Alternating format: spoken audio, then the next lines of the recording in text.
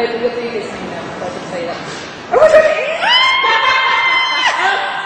You can't use any of that now. A game called How Well Do You Know Each Other? It has been nearly 4 years, so we guess quite a bit by now. Okay. Oh, that's catchy title, huh? quite a mouthful, isn't it? Yeah. The rules to this fun pop. Mate, you're more drunk if you do it with no hands. It's not like that. Right. You see me growling?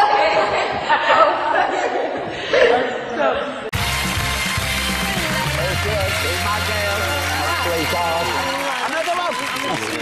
Hey, cheers. Come here, you. You're all right, Flower. I'm all right, Kedda. Now, where are you going? I don't know. Go on, get yourselves up in the sill. Well, you can have it. I mean, oh yeah, you can get three on the couch. That's all right. I could get round here. Welcome again, lady. How many times is this? Dos San Miguel, por favor. Interested in coming into Chinese market. Yes, definitely. If they want us to come. Which member of the band is most likely to be heard singing at Girls Aloud? Oh, you don't know. Sarah! I love karaoke. Do you do What's your your own favourite songs song? at karaoke? I used to do Mustang Sally. Mustang Sally. Do you hire one of those karaoke venues where you get your own room, or you do it in front of you've people? got to have your own room, because the last time I did it in front of lots of people, I got some daggers. Was that Wembley? No! Are you going to trash hotel rooms? Maybe we should. Do you mean, are we gonna? On the motorway, say. I'm feeling pretty fucking petrified.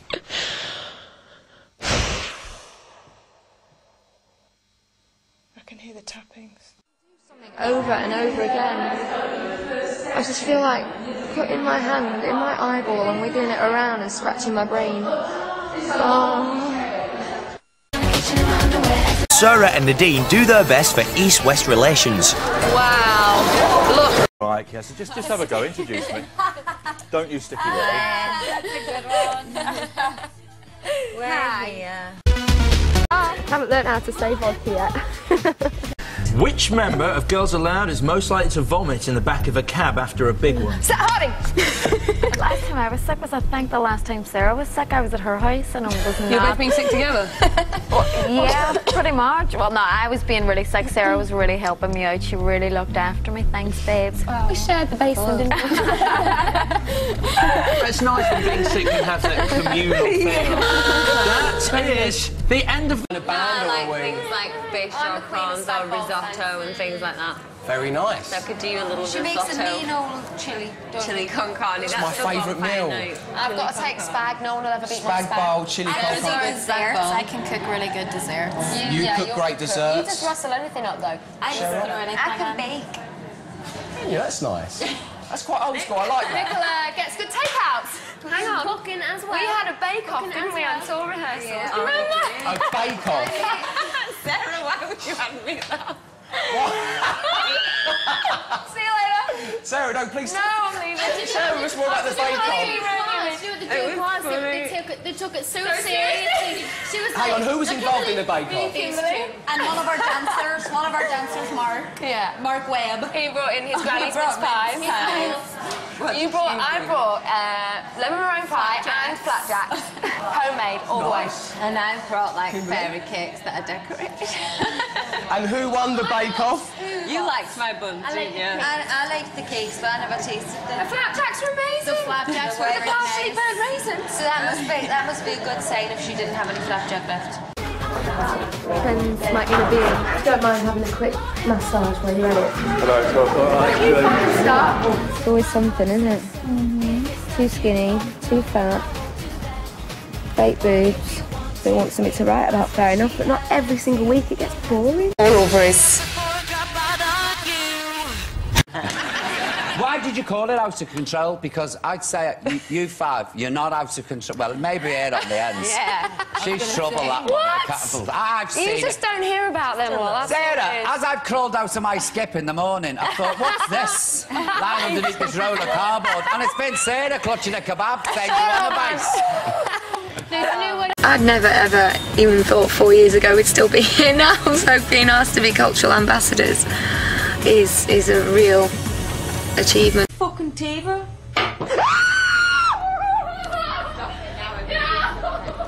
Cheryl!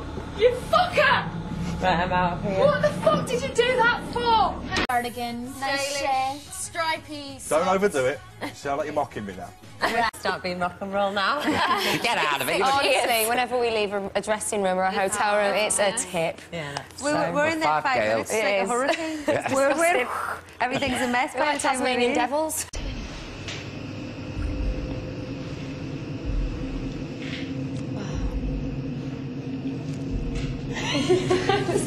Sarah, you're driving me mad. Why? You're telling me to shush though. Because I'm trying to watch it move. I'm not.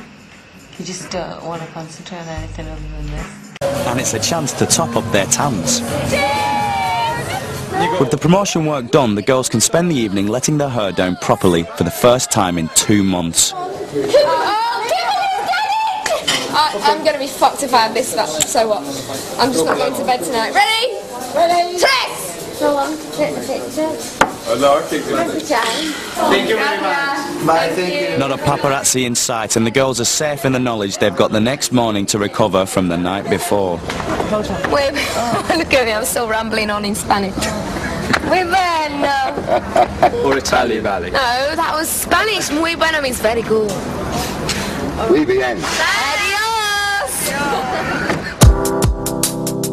After a night on the tiles, the girls relax by the pool in their exclusive villa. All your energy, push it towards the first letter of your name. Yes. Please, please, Thank please. you.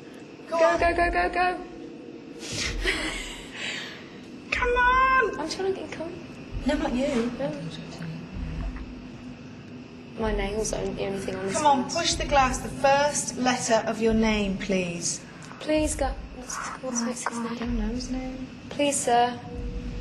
Oxford. Please. Go on, keep going. Keep Please, can you just move it to the first letter of your name? And She's kicking off behind you.